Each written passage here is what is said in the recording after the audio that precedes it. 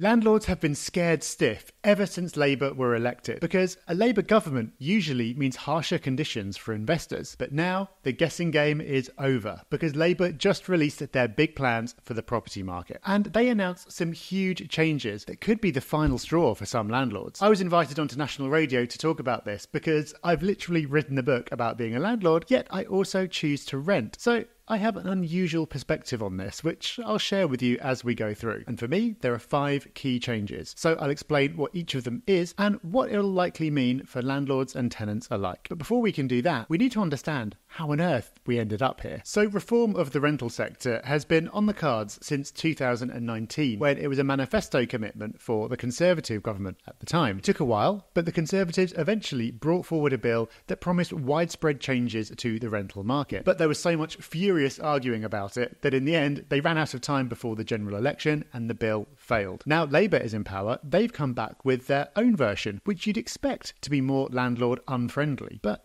is it? The first big change, of course, is to no-fault evictions. This is the big headline grabber. From now on, there is no such thing as a no-fault eviction. There's also no such thing as a fixed-term tenancy. From the time this comes into effect, all tenancies will run on indefinitely and can only be ended with a valid reason. So from a landlord point of view, this raises 2 big questions. The first is, can I still get my property back to move into or to sell? And the answer to that is yes, but you can't do that within the first year of a tenancy. A tenancy must have been running for at least a year before you can ask for the property back in order to sell or move in. And at the point that you do that, you need to give 4 months notice, which is up from 2 at the moment. The second big question, of course, is, well, what if I've got a tenant who's not paying their rent? Well, once there's no fault option, you're going to have to go to court and prove that they haven't paid their rent. And the only way to be sure that the judge will tell the tenant they have to leave is if they are in what's called serious rent arrears. The definition for serious is going to be 3 months of arrears, up from what's currently 2. And once they have those 3 months of arrears, you need to give them 4 weeks notice to leave, up from what's previously been 2. Now, I'm going to be extremely unpopular with landlords for saying this, but I don't think it's unreasonable that you're not going to be able to give notice because you want to sell the property within the first year, and I don't think it's unreasonable to give 4 months notice. I know this potentially hits accidental landlords harder, but when you choose to invest in property, which is someone's home, rather than investing in something else, I think it's fair enough that there are some kind of restrictions to balance the fact that, yes, it's your property against the disruption of someone having to leave when it's not their fault. What about if you've got a tenant who isn't paying? Well, this one I think would be reasonable if, and this is a giant if, the courts actually worked properly. If it was a simple matter of showing that the tenant hadn't paid their rent and then straight away they're told to leave and that's the end of it, no problem. You don't really need the whole no fault thing. The problem is if you've got a tenant who isn't paying, you now need to wait longer before you can start the process, and then the process itself could go on forever, especially because the courts are going to be so much busier in the future. I'll have more to say about that later on, but we've got a lot more to get through. Before we move on to our second big change though, this is not law yet. Lots could change as it gets through the process, so sign up to our free weekly newsletter Property Pulse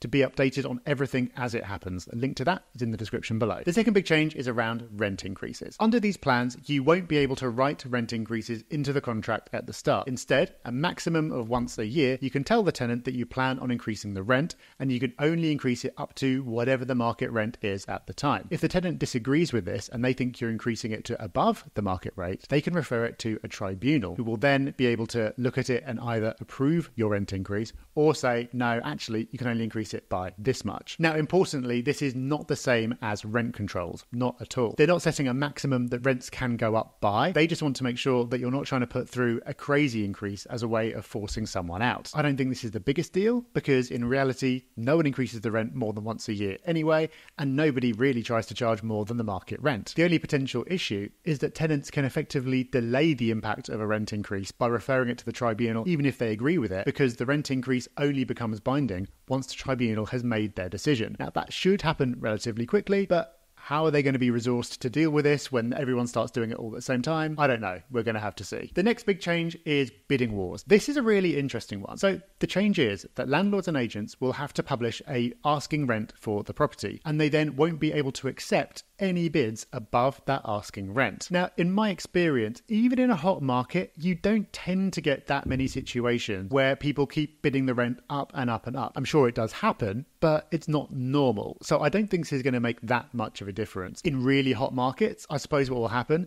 is that the asking rent will suddenly adjust upwards, and then what you've effectively got is an offers up to system. Next up is another change that's grabbed a lot of headlines, which is about discrimination. Landlords won't be able to discriminate against people on benefits or who have children. Now, some landlords have got mortgages or insurance in place that says they can't rent to people on benefits, for example, but those terms in mortgage and insurance contracts will be made unenforceable by the same law. Some landlords have taken this as, but it's my property. You can't tell me I can't choose. I should be able to decide who I rent to. But that's not really what it is. In reality, you can still accept any offer you want. You can decide that the offer from one applicant is more attractive than another. What you can't do is say in your marketing, no children or no benefits. And then in the letting process, you can't prevent anyone from viewing the property or making an offer on it if they want to. Then the final change before we get onto the all-important business of when this happens and what it will all mean is the new landlord database. A new database is going to be created with a listing for all landlords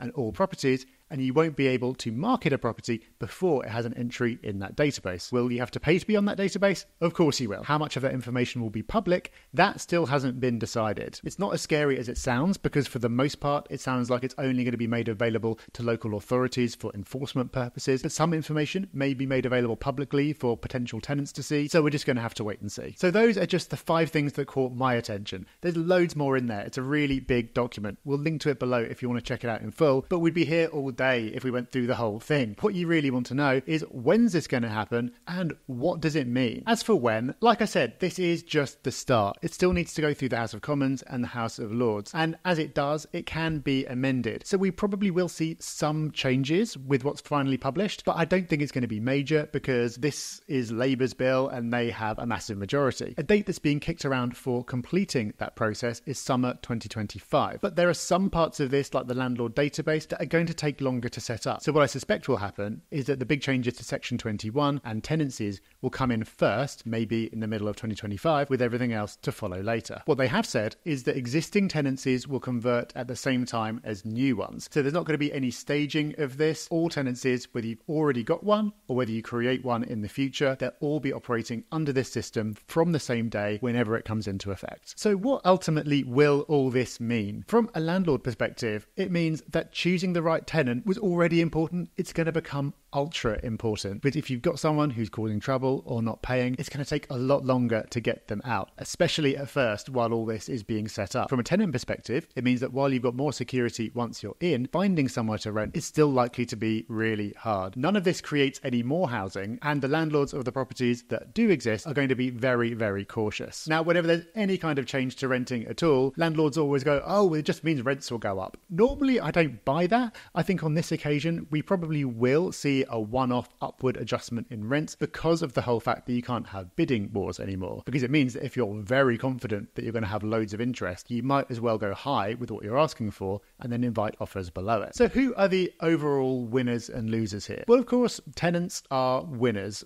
Pressure groups aren't going to be happy with everything, but it's hard to say that this isn't better for tenants than it was before. That was kind of the whole point. For somewhat serious landlords who have a few properties, they're in good areas, they can be picky about who they take on. I think it's pretty neutral. There will be more red tape to contend with the database and the ombudsman, which is something else that's in there. But I think they should probably be relieved because it could have been so much worse. There is nothing in there about rent controls, and there's no kind of hardship test around evictions, which is also something that was rumoured in advance. The big losers, I think, are accidental landlords. People who've only got one property and it's probably not one that they intended to rent out in the first place. Maybe they used to live there, then they had to move and they couldn't sell it. They'll complain about having to give 4 months notice to move back in or to sell, which will limit their flexibility, and to not be able to do that within the first year of a tenancy. It is going to make things a lot harder for them. But like I said earlier, I do get it. You do have to balance that against the fact that it's someone's home. And if you sit back and forget everything that's gone before, forget the system that we've had up until now, and create this system from scratch with a court system that works properly, it wouldn't seem that crazy. But for me, the courts are the real issue here. If you had a legal route that was reliable, that worked properly and worked quickly, you wouldn't need no-fault eviction. But the quick and easy no-fault evictions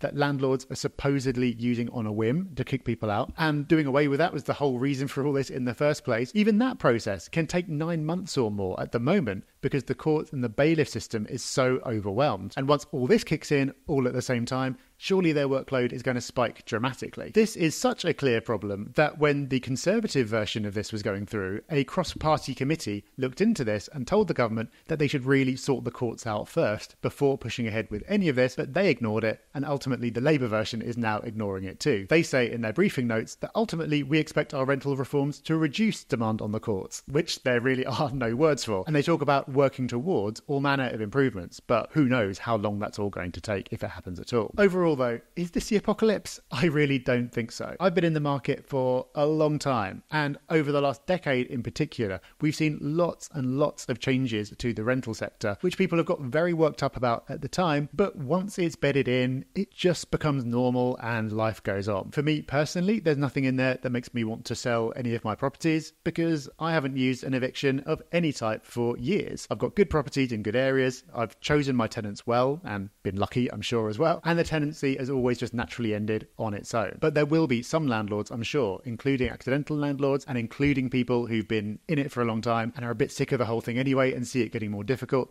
for whom this is the final straw. So no matter how dramatic the headlines you see or the odd stories you hear, this reform doesn't mean that property investing is dead. But it does mean you need to be careful, because if you get the wrong tenant or make a mistake with legal documents, the consequences are going to be more severe than before. So to keep yourself safe and keep your investments profitable, check out this video next, where I run you through the things that you must know before renting a property in 2024.